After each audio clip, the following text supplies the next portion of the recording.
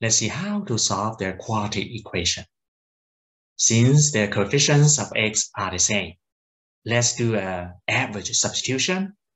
So let t equals the average of these two, which is x plus 2. Then the first one becomes t plus 1, second t minus 1, right? So the given equation becomes t plus 1 to the power 4 plus t minus 1 to the power 4 equals 82. We write the first term as t plus 1 square and then square. The second term,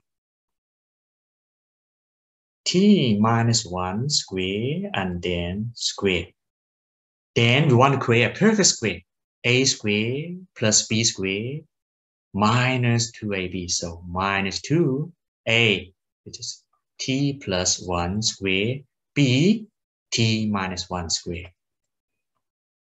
Plus that. We need to add this term to make balance. So 2t plus 1 square, t minus 1 square, minus 82 equals 0. Now the first returns combine to a perfect square.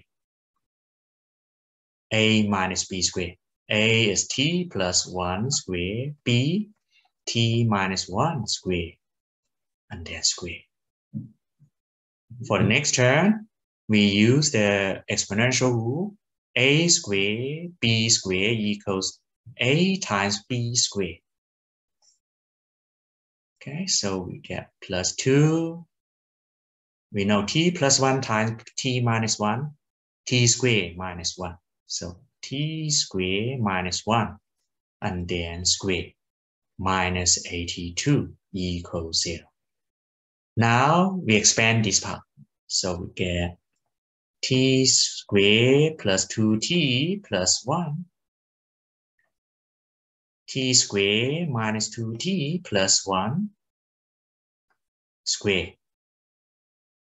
For the second term, expand it, so we get 2t square square t to the power 4 minus 2ab, so 2t square plus 1 square, so just 1, and then minus 82 equals 0.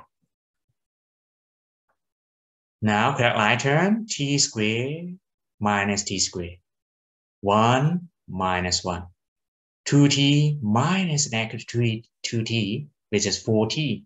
4t square equals 16t square. For this one, expand it. So we get 2t to the power 4 minus 4t square plus 2 minus 82 equals 0. Now correct line term. So 2t to the power 4 and then 16t square minus 4t square, so we get plus 12t square. And 2 minus 82 minus 80 equals 0. Divide 2 to both sides, so we get t to the power 4 plus 6t square, and then minus 40 equals 0.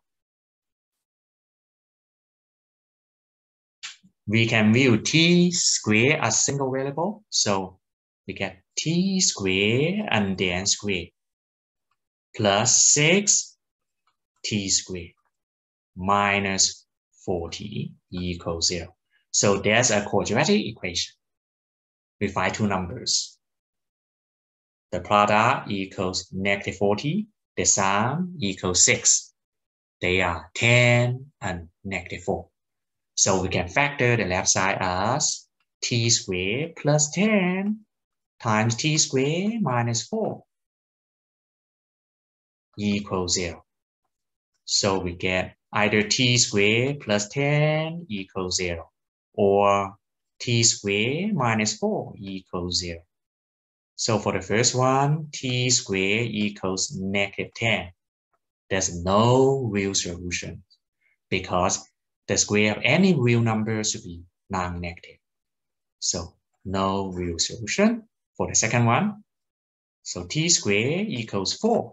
So we get t equals 2 or t equals -2. But we know t equals x plus 2, right? So x plus 2 equals 2. So we get x equals 0. Similarly, x plus 2 equals -2. So x equals -4. So we get two real solutions for the given equation. One is 0, one is -4. If you like this video, please subscribe. Thank you.